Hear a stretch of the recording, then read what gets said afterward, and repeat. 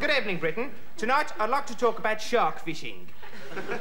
But I don't know the first thing about it. So I'm going to have to talk about something else, I think. And anyway, the BBC have asked me to talk about sex again.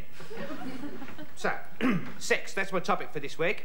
And as you can see, Kevin Turvey. Yeah, but apart from that, what you can see as well is that I've been doing a lot of research into this problem. I've been to the swimming pool. I've been to the dirty bookshop. I've been to the undertakers.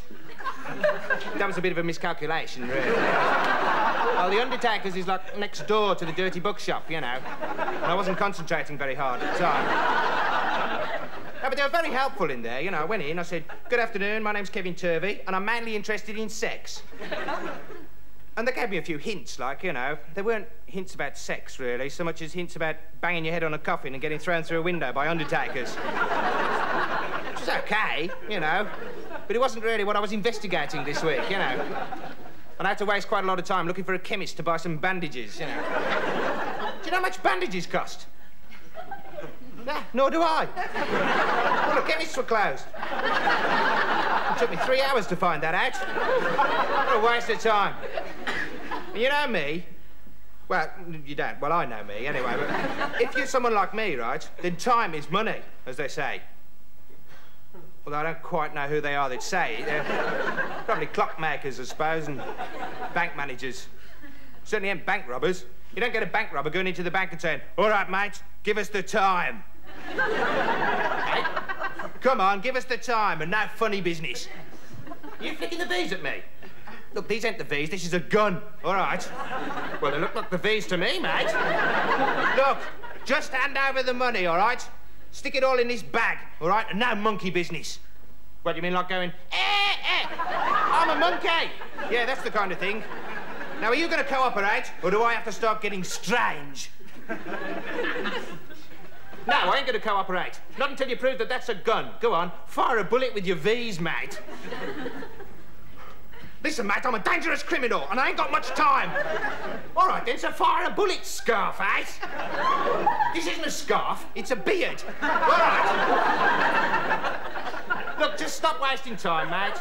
All right, and fire a bullet with your V's or get out of it. All right. Right, I will. Bang! What do you think about that, mate? What do I think about what?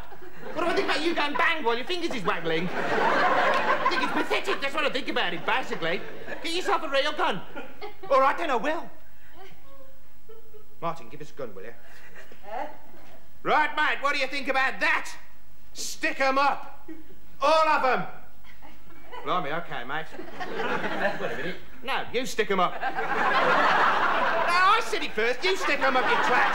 No, you stick 'em up. I got a gun, mate. Listen,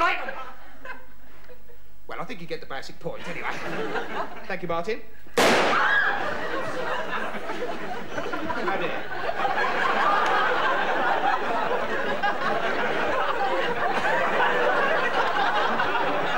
Sorry, mate.